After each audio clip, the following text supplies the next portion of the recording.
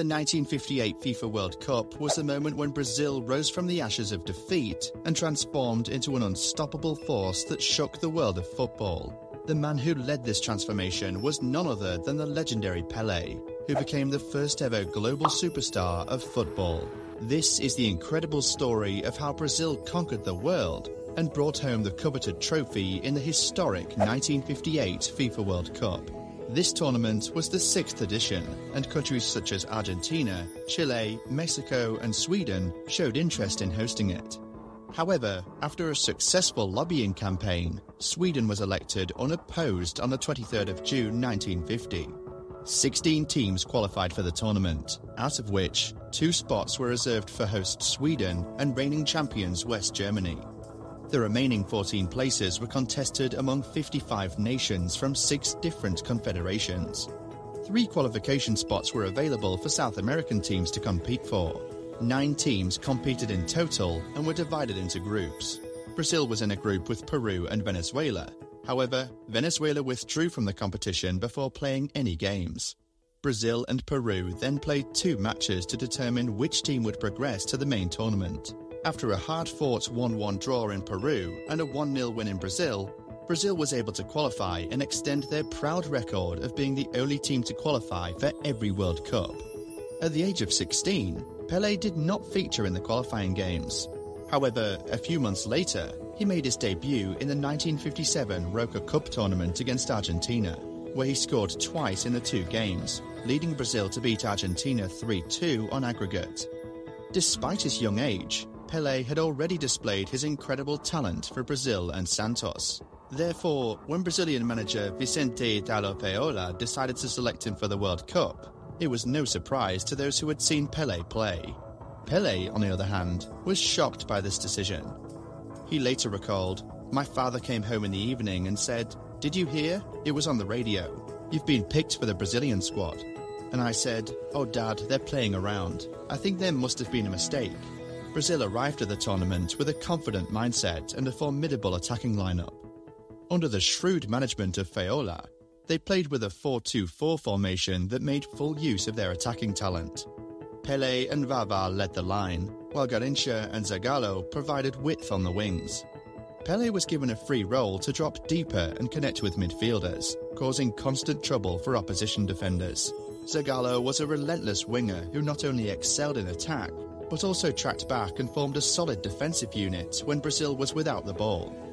Brazil had learned from past World Cup mistakes and placed greater emphasis on defence, making them a formidable force to be reckoned with. Before moving on to the main tournament, I would appreciate any likes, subs and hit that notification bell. I will continue to do a video on each World Cup every 2 weeks. Thank you. The format for the competition was different from 1954. There were 4 groups of 4 teams. Each team played once with 2 points for a win and 1 for a draw. No extra time was given.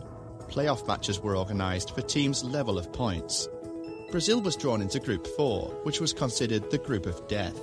It contained multiple top European teams in England, the Soviet Union and Austria. The Soviets were the reigning Olympic champions. The Austrians had finished 3rd in the previous World Cup. England, however, had been weakened by the Munich air disaster, where numerous English players had been killed. This included arguably their best player, Duncan Edwards. Despite this, England was still expected to be tough opposition. Manager Feola had planned Brazil's trip to Sweden meticulously.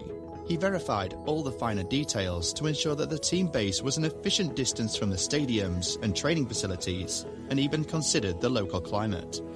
There are even rumours he made the hotel remove all female staff members to prevent any distraction to the players. His most innovative idea was the addition of sports psychiatrist João Cavales. He worked with the players and conducted tests to check their mental well-being. One issue was the health of Pele. He had sustained a knee injury, which meant he would miss the first 2 games of the World Cup.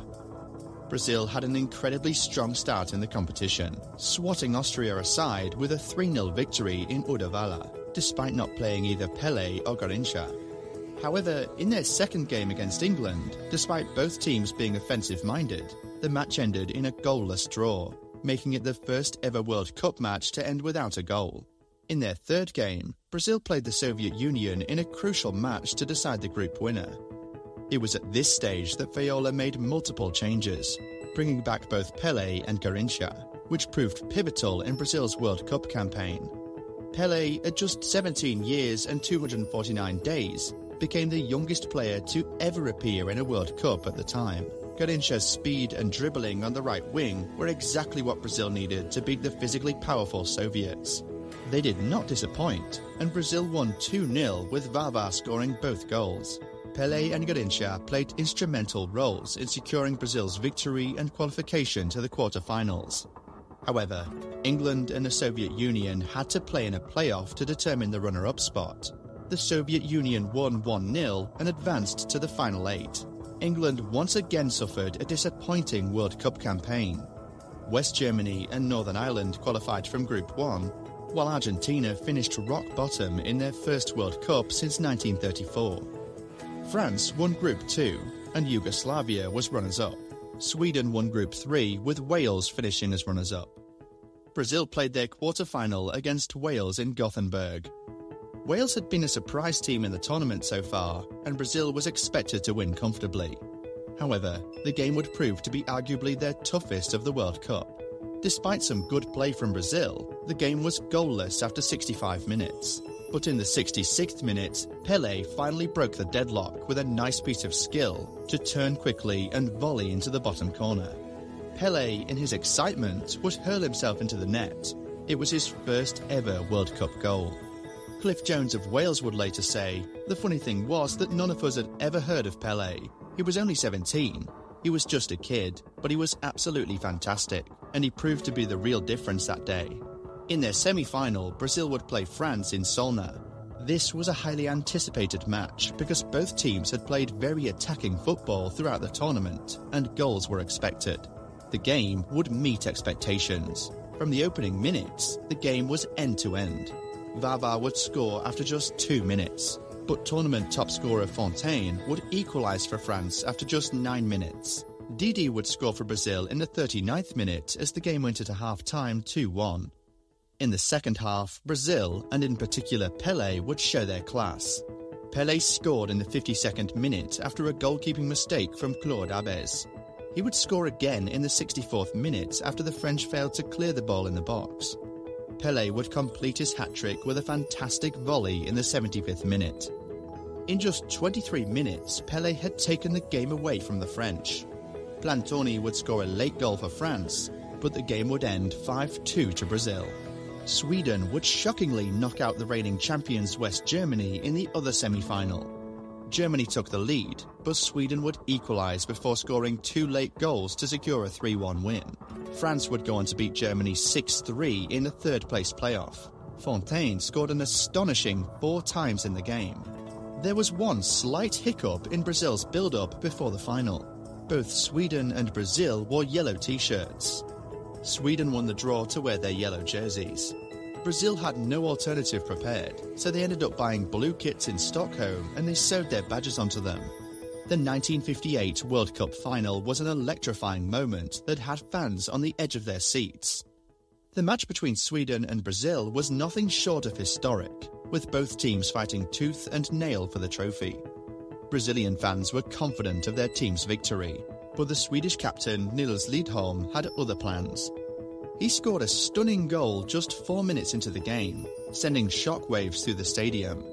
But Vava responded with a goal of his own just 5 minutes later, and then again in the 32nd minute. Both goals were assisted by Garrincha. The first half was dominated by Brazil, and the score was 2-1 in their favour at the break. In the second half, Brazil came out strong, with Pele scoring one of the most beautiful goals in his career in the 55th minute. He chested across from the left wing to get past the first defender, then lobbed it over the second before volleying it in. The crowd erupted in cheers as Pele became a global superstar. Zagallo scored a 4th goal for Brazil in the 68th minute, but Sweden's Simonsson managed to score a goal in the 80th minute to keep the game alive. However, it was Pele who fittingly secured the win for Brazil in the 90th minute with a header from close range. Brazil had won 5-2. The stadium was filled with tears of joy as Brazil was finally crowned the world champions. Pele, who had seen his dad uncontrollably crying 8 years earlier as Brazil lost the final, was now crying uncontrollably with joy. Fans in the crowd and back home cried with him. Even the Swedes were caught up in the moment. Swedish defender Sigvard Parling admitted, "When Pele scored the 5th goal in that final, I have to be honest and say I felt like applauding." Pele, who was not even 18 at the time, had helped his nation reach the pinnacle of football. It was a moment that would go down in history and set the stage for Pele's legendary career. Notable stats from the tournament include Just Fontaine of France won the Golden Boot with 13 goals from just 6 games. Brazil was the only team to score more than him. To this day, it remains the most goals scored in a single tournament. France were top scorers with 23 goals in 6 games, but they conceded 15. Brazil scored 16 in their 6 games, they only conceded 4. 126 goals were scored in 35 games, giving an average of 3.6 per match.